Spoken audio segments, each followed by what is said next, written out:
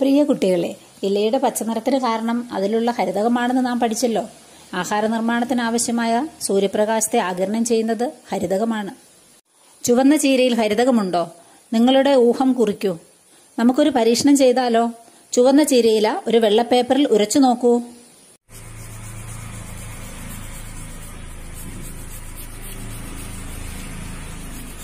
പച്ചനിറം പേപ്പറിൽ കാണുന്നുണ്ടോ? എന്തുകൊണ്ടാണിത്? ചുവന്ന ചീരയിൽ ഹരിതകമുള്ളത് കൊണ്ടാണ്. പല വർണ്ണങ്ങളിലുള്ള അലങ്കാര ചെടികൾ കണ്ടിട്ടില്ലേ? ഹരിതകമല്ലാത്ത ചില വർണ്ണകങ്ങളും അവയിൽ ഉള്ളതുകൊണ്ടാണ്. അങ്ങനെയെങ്കിൽ പൂക്കളും പഴങ്ങളും പല വർണ്ണങ്ങളിൽ കാണുന്നതിന്റെ കാരണം എന്തായിരിക്കും? പ്രകാശ സംശ്ലേഷണം പകൽ സമയത്താണല്ലോ നടക്കുന്നത്. പ്രകാശ സംശ്ലേഷണ ഫലമായി ഓക്സിജൻ പുറത്തുവിടുന്നു എന്നും നിങ്ങൾ പഠിച്ചു.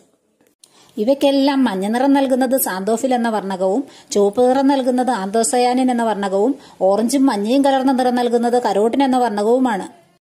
ബെഡ്റൂമിൽ സസ്യങ്ങൾ വളർത്തുന്നത് നല്ലതാണോ? മുൻപ് പഠിച്ച വസ്തുതകളുടെ അടിസ്ഥാനത്തിൽ വിശദീകരിക്കാമോ? നല്ലതല്ല. കാരണം സസ്യങ്ങൾ നമ്മെപ്പോലെ തന്നെ ശ്വസിക്കുന്നുണ്ട്. ഓക്സിജൻ സ്വീകരിക്കുകയും കാർബൺ ഡൈ ഓക്സൈഡ് പുറത്തുവിടുകയും ചെയ്യുന്നു. രാത്രിയിൽ ഈ കാർബൺ ഡൈ ഓക്സൈഡ് മുറിയിൽ നിറയും. ഓക്സിജൻ ഉണ്ടാകുന്നുമില്ല. അതുകൊണ്ട് ബെഡ്റൂമിൽ ചെടി വളർത്തുന്നത് നല്ലതല്ല. സസ്യങ്ങൾ ഉൾപ്പെടെ എല്ലാ ജീവികളും പകലും രാത്രിയും ശ്വസിക്കുന്നു. അപ്പോൾ ഓക്സിജൻ സ്വീകരിക്കുകയും കാർബൺ ഡൈ ഓക്സൈഡ് പുറത്തുവിടുകയും ചെയ്യുന്നു.